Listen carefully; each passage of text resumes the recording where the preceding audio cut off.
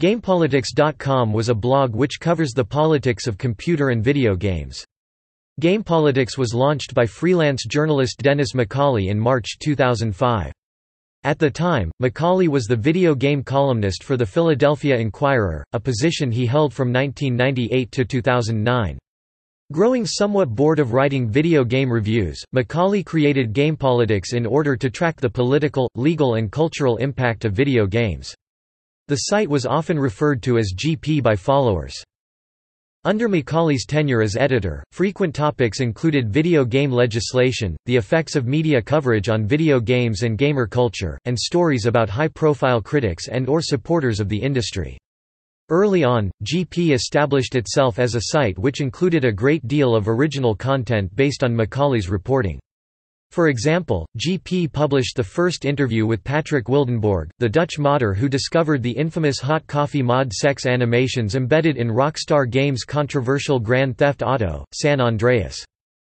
GP's frequent and incisive coverage of the unfolding hot coffee scandal brought mainstream media attention to the site from publications such as Fortune magazine and The New York Times as traditional news outlets attempted to come to grips with the political and societal aspects of the burgeoning video game controversy.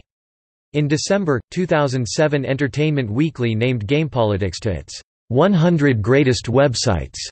GP has also been cited in The Washington Post. GamePolitics was referenced in Sex in Video Games, a 2007 book by game developer, activist, and academic Brenda Brathwaite, and has also been cited in numerous scholarly writings. The activities of Jack Thompson, an activist against violence and/or sex in video games, were a common subject of coverage, particularly from 2005 to 2009.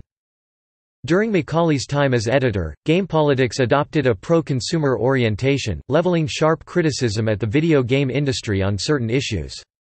Most notable among these was a series of editorial and articles charging that game publisher Electronic Arts had engaged in monopolistic practices in regard to its popular Madden football franchise.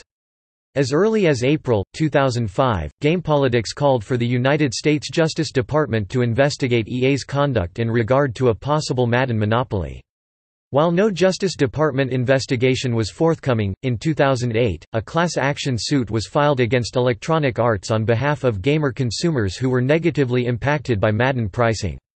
The allegations in the lawsuit largely followed the line of reasoning laid out by McCauley's coverage. In July 2009, GamePolitics broke the news that plaintiffs in the class action suit alleged that monopolistic practices by EA had cost Madden buyers $926 million.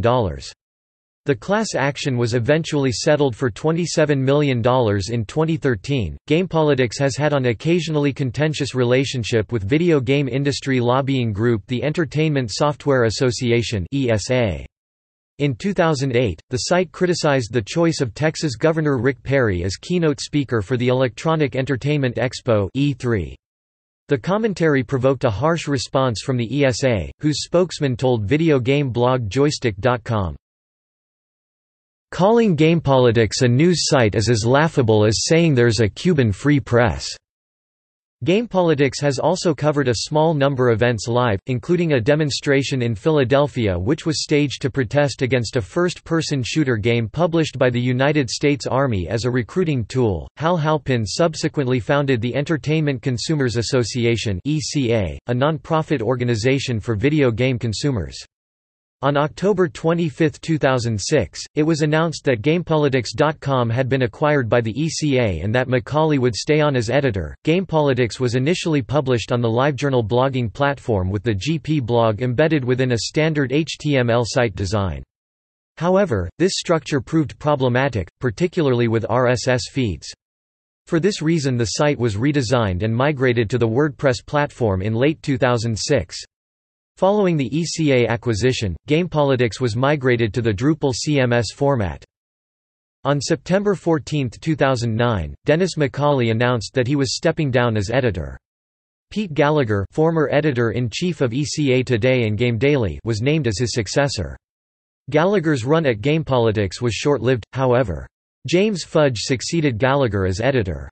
In the wake of McCauley's 2009 departure, GamePolitics' editorial focus underwent a significant change in direction. The site discontinued original reporting, with the vast majority of articles simply linking to content created elsewhere. In April 2016, managing editor James Fudge announced that GamePolitics would be shutting down, as the site's mission of protecting games had been accomplished after Brown v. Entertainment Merchants Association, and the site was no longer needed. The site no longer updates as of April 18, 2016.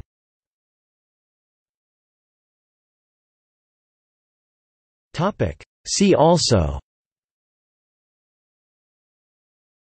Political game, Government simulation game, Jack Thompson activist.